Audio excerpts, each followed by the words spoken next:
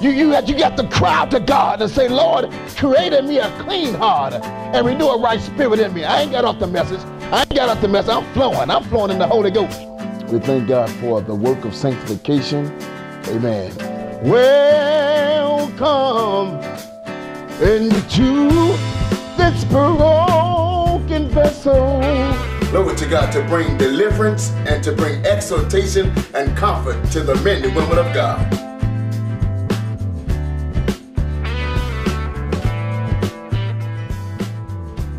One of the works of the flesh is adultery.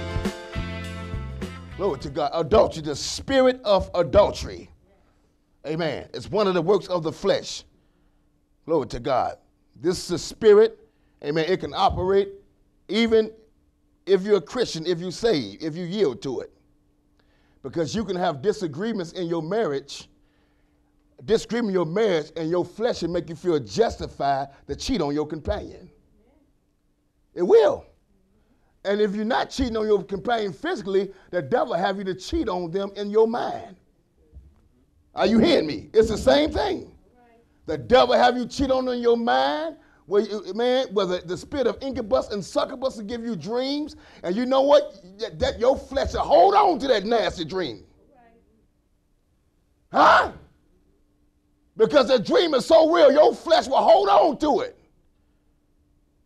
See, but God knows the intents of our heart. Now, you know you can't watch no porno in your house because your wife will knock you out. But your stinking flesh will hold on that incubus and succubus, because don't nobody know that nasty dream but you. Glory to God.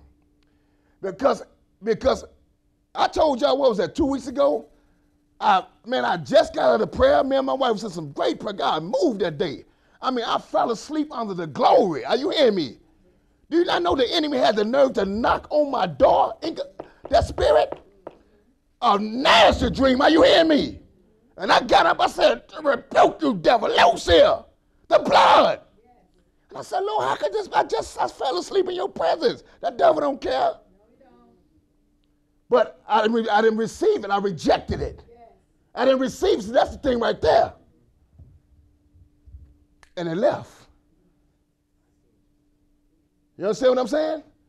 So the incubus, the weapons of our warfare not carnal but mighty through God to the pulling down every stronghold, cast down every evil imagination, every high thing that will exalt itself against the knowledge of God. When your obedience is fulfilled, though.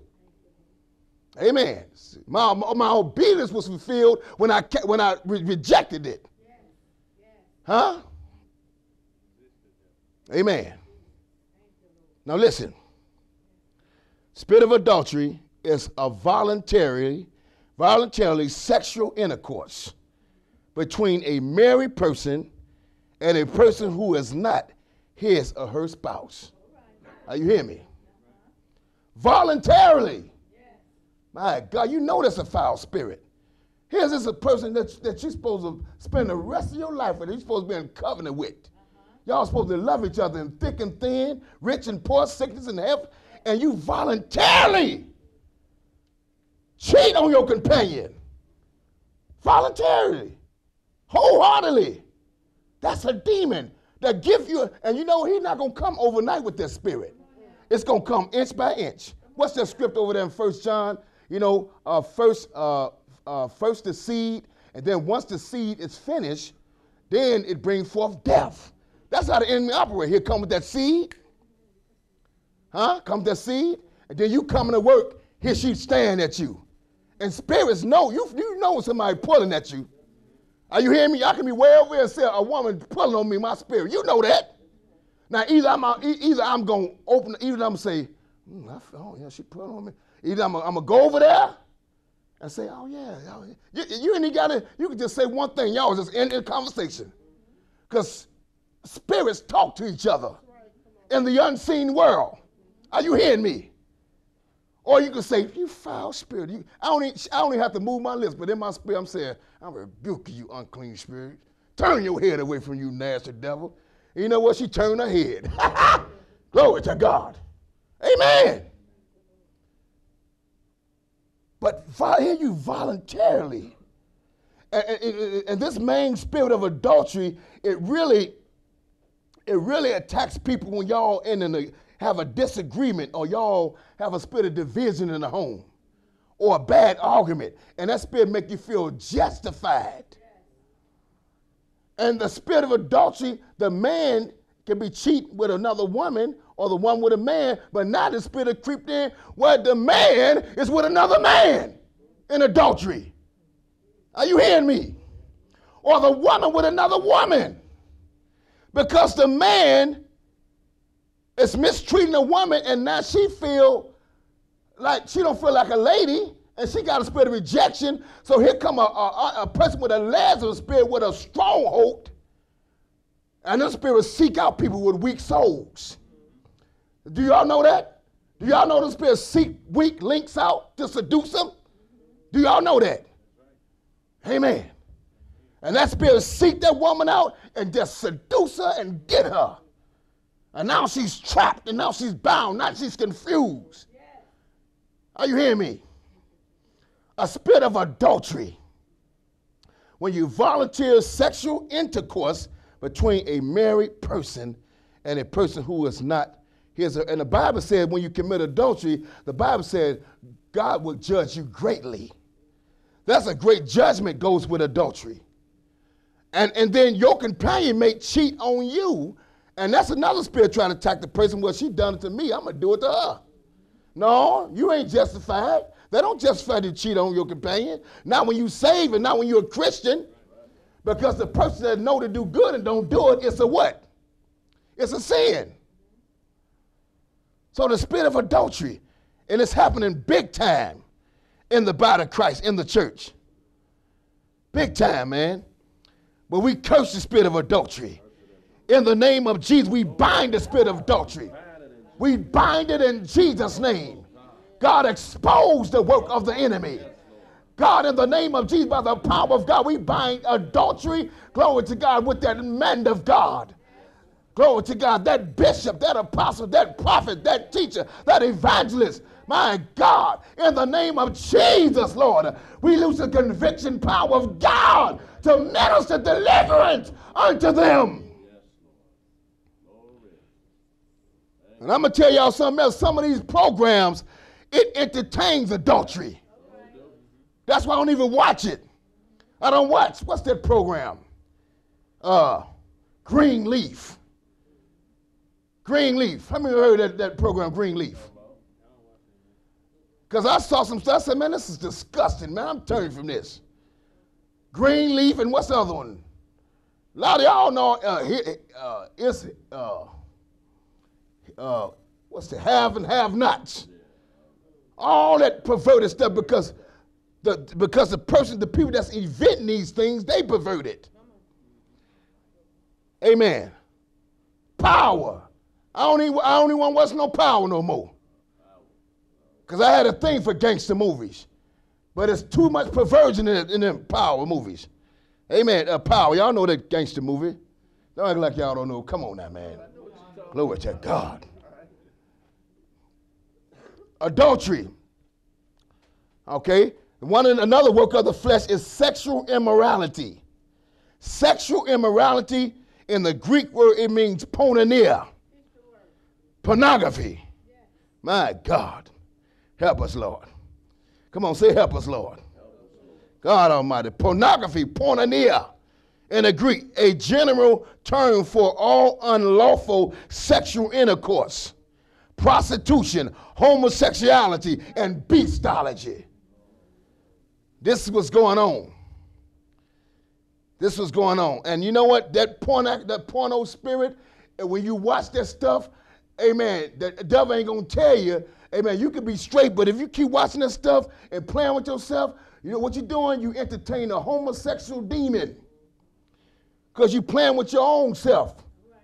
Amen. You a man, and you playing with yourself. Amen. That's stirring up the spirit of homosexuality. Man, can I tell the truth? Porneia, spirit of pornography. This was happening. And it's happening in schools. Amen. Even sex education, they showing porneia that teach our children They're encouraging pornography. They're encouraging homosexuality. That is right and that is normal. Beastology. That spirit is on the rise. My God, that's amazing. Man, you're like, Lord, is this stuff real? Do people do this stuff? But they're doing it. Beastology, having sex with animals, dogs, sex with sheep. Glory to God. That's why we got to get up. That's why we got to walk uprightly and walk accordingly, because we got a work to do. We got so much work on our hands. And my spirit is like this, man. I minister to the saints, but my spirit is reaching out to those that really need help and need deliverance. I mean, we're going to always need each other and build each other up in the spirit, but I'm telling you, my soul is reaching out for people that need deliverance, that don't know Christ, and people that's in Christ that need deliverance, that's bound. Because that's what people's doing. We don't talk about masturbation, but it's happening with single Christians. They're single. Amen. Everybody don't have no gift of being a eunuch. Everybody don't have a gift of being no eunuch. Some people do have a gift of being a eunuch. Well, sex is they can live without it. Amen. They can live without it. Now, Apostle Paul, he made himself a eunuch. Paul, he wasn't no eunuch. He made himself a eunuch. Amen. He made himself a eunuch. But some people are born eunuchs, but everybody no eunuch. So what are you going to do when you feel that when your Cheerios get to rolling? Huh? What are you going to do? Well, you know what you're going to do? You're going to fast. You're going to pray. Amen. You're going to deny that flesh, and you're going to get your deliverance, and you're going to get your wife, or you're going to get your husband. That's how you do that. Amen. Glory to God. But first, make sure you get some deliverance before you get married. Amen. But we have this thing going on in the body of Christ. I remember a young lady came to me a while back, years ago, when I was at Miami, and she came to me and she said, you know what, I need some deliverance because my hands is nasty. I got an unclean demon in my hands. She said, I play with myself. I said, you know what, don't you ever tell that to nobody else. Don't tell that to another man. I said, you tell them to me. I said, but I love God. I ain't going to try to take advantage of you. I said, don't ever tell that to another man. But she really needs some deliverance. But a lot of people don't like talking about this. A lot of saints in church is doing these things. They got dildos in their drawers, Mother Barnes. Are you hearing me? And the devil got them thinking that this is fine, that God understands. He knows that I'm single. He knows that I have needs. No. Yeah, he do know that. But God told us to, amen, to submit ourselves to God, resist the devil, and he will flee. God told us to mortify the deeds of our flesh. He told us that in his word. Ain't no excuse. So this is a work of the flesh. The works of the flesh, that's why it's called the works of the flesh. The work of the flesh is when you work it, when you practice it. Now, you may do this at times, but this is the works of the flesh. These are people that actually work in it. Like we work on our job, like I go to work every day. Amen. I get my wages. This is the people that work in it and practicing it. I'm going to get to that. Don't worry about that. Don't. I'm going to get to that. Amen. So adultery is one of the works of the flesh. Sexual immorality is one of the works of the flesh. Yes. Thank you, Lord. So if you have problems with masturbation, ask God for deliverance. Ask God to help you. Fast and pray. Seek the Lord. He can do it. Amen. The more you fast, the more you starve and weaken, the more you weaken your flesh, and your spirit man will become stronger. Glory to God. God is able to keep that you commit unto him. Don't tell me God can't keep you. He can keep you. Amen. Now, listen, I'm a realistic preacher. Now, I know how it is to be kept of God, and I know how it is to slip. Are you hearing me? But when you slip, it's pleasurable, but you're going to pay. You're going to pay. Glory to God. Are you hearing me? But ask me, did I wallow in it? Ask me, did I keep practicing it? No. Because there's a seed of righteousness on the inside of me that I cannot sin. You know what that means? There's a seed of righteousness on the inside of us that we won't remain in sin. You can't practice it. Amen. I'm going to get to my testimonies another time, but right now, let me preach this gospel. Amen. Another one is uncleanness. Say uncleanness. Uncleanness is morally, somebody that's morally or spiritually unclean, impure, infected with a witchcraft spirit. Uncleanness is somebody that's have a moral, spiritually unclean spirit and is infected with a witchcraft spirit. Huh? A spirit of uncleanness. Amen. That's a spirit where you can think right and think clean. Every thought is wicked, nasty, foul. Amen. You mean tell me you can't think pure? Something wrong with that. Man, I thank God for deliverance in my mind. I thank God. Glory to God. I thank God. Uncleanness. The other one is lustfulness. Lustfulness, which is the King James Version, is lasciviousness. A spirit of lasciviousness is where you got chocolate. You got chocolate, but you're not satisfied with chocolate. You want strawberry, you want banana, you want raspberry. Amen. The lust goes to different levels. Lust, it graduates.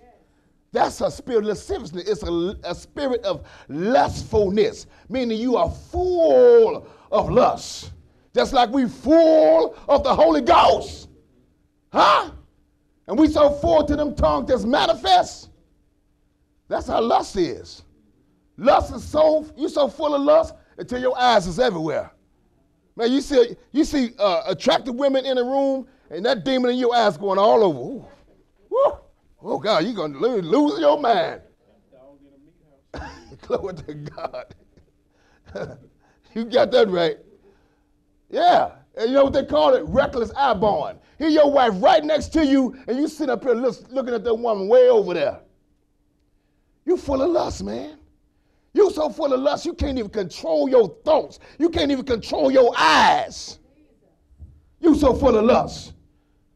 Here you got a girl you got a young girl, she 17 years old, but her shorts is way up here, Mother Barnes.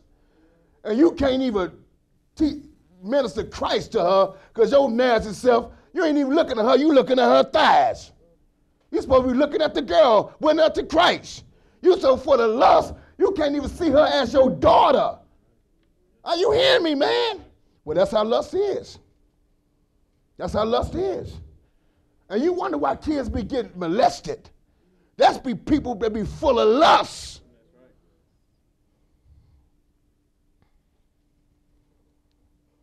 That's why we better be praying for our children. Praying for I stay praying for my grandbabies. Glory to God. Praying for them. Lord, cover them with your blood.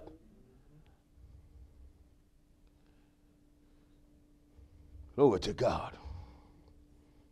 Spirit of a lustful spirit. Glory to God. I got 2 daughters. When my daughters come over, you know what I do? Glory to God. You think I be walking around with my tank top on and shirt off? Man, I put a shirt on. Amen. It wouldn't even bother them but still, it's just the way you do things, man. My wife, she got a son. She ain't gonna walk around like she walk around when we by herself with her gown on. You know what she gonna do? Put some clothes on. And that's her son. But you'd be surprised how people, Eve, they're so full of just minds is messed up. They be dressing all kind of ways around their kids and everything. Lustfulness, it's a person that's full of and motivated by a spirit of lust and greed. It says a spirit of lasciviousness or lustfulness, you are motivated by the spirit. motivated by it. Huh? Playboy magazine is motivated. Are you hearing me? What's the other magazines? I don't know. What? Praise God. That's perversion, period. The magazines, they're motivated. Amen. Motivated. You'd be surprised how much that industry make billions of dollars on people's souls. That spirit, I remember reading a book years ago, and I'm going to get that book. I'm going to get that book, and I'm going to have a men's service. It's just going to be men's, and we're going to get some deliverance. But it's a book where this spirit of lust and perversion had him so strong, he nicknamed the spirit of perversion the dragon. And he said in his book, he would cry and say, I don't want to watch pornography. I don't want to go to the computer. I don't want to do it. He said, but that spirit was driving him. It was a demon that even no matter how much he didn't want to do it, but it was driving him. And the demon told him to say, come on, let's go for a ride. And he would get on that dragon here, go for a ride. Huh? The spirit of perversion and lust is a driven spirit. Huh? The spirit, another work of the flesh is idolatry, idol worship. Idol worship is a spirit of glorification and fanaticism. Glorification and fanaticism. Idol worship. Amen. That's why I don't care how much the Lord use me and anoint me, pray for the sick and they get healed. I done seen people healed. I done seen miracles manifested. Amen. Glory to God. The office of a prophet, ministering, prophetic word has been coming to pass. But I'm telling you, you better watch yourself. Because I'm telling you, you can feel when pride is lurking. Pride is just like a virus. You know how you feel that little virus? You don't. It's not full blown, but you can feel some in your system. Huh? You say, man, I better just drink me some tea, give me some sleep or rest. You know, you can feel that spirit. And so that's just how pride is. You can feel that pride before it even comes. I say, you know what, devil, I bind you. You go somewhere, you get somewhere and get before God, get some deliverance. I mean, I do it every time. And I know me. If you don't know you in bad trouble. I know Angelo. And I know when I feel pride and I get somewhere and get in the word and humble myself, get my spirit right. Glory to God. Because you can glorify yourself. You can be drunk with your own self. You can be so drunk till you feel with your own self. Till you think you're something that you're not. Amen. I mean, no, that's right. And don't let you have some looks on the side too. I mean, anointed and with good looks, man, God have mercy on you. Amen. Praise God.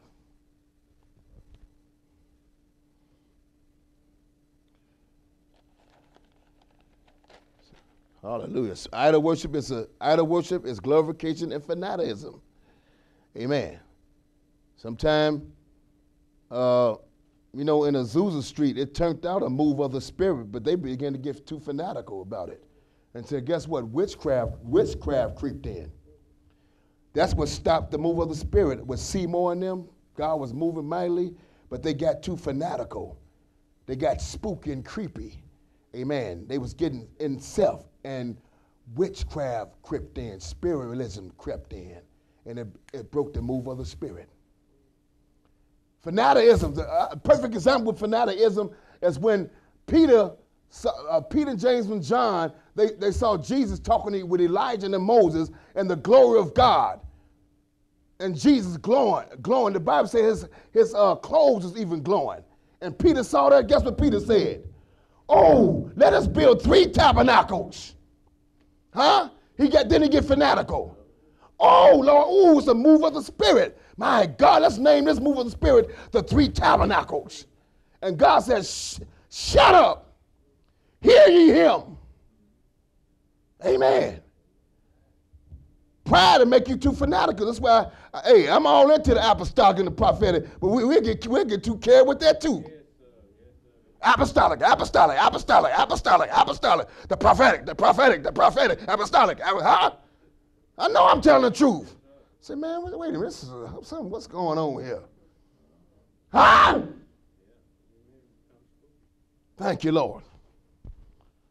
Everything with God is a balance. Everything. Everything is balanced. Too much of anything is uncleanness to God. It's an imbalance. It's an abomination. If it's not balanced, it's an abomination. An unjust balance is what? Abomination to God. Too much of anything is an abomination. Amen. Glory to God. Idol worship. Idol worship. You know what? I wish I could. I wish I did have a six-pack, man of God. I know my wife wouldn't mind that either. Amen. What's you say, baby? Oh, glory to God. Thank you, Jesus.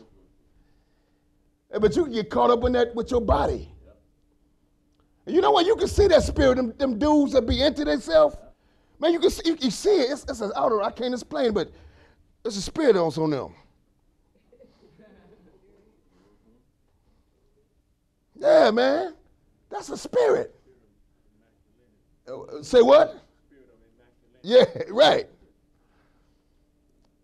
So, see, man, you just so into yourself until you just losing your mind. I mean, you tune everybody out, and you so focused on yourself. Then another work of the flesh is sorcery. Somebody say sorcery. Sorcery is the use of magic, especially by black magic, witchcraft, enchantment, and spells. Amen. I remember I ministered on this years ago about different on witchcraft. And you know what? You women, be careful with them candles too.